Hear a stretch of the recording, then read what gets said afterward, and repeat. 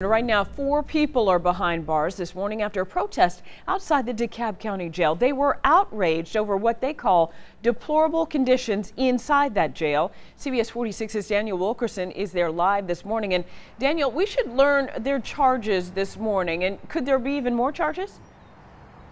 There is the possibility of that. Tracy, good morning to you. We should learn their charges, their names, get their mug shots. We have all of that on order right now. A huge police presence here yesterday. Let's go ahead and give you a look at what it looked like when we arrived.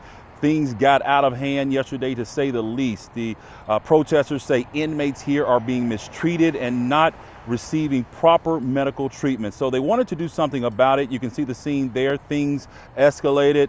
Police moved in when the protesters started to lie down on the sidewalk. Law enforcement could be seen putting plastic handcuffs on protesters and leading them away. One of the protesters had blood dripping from his forehead. Take a listen.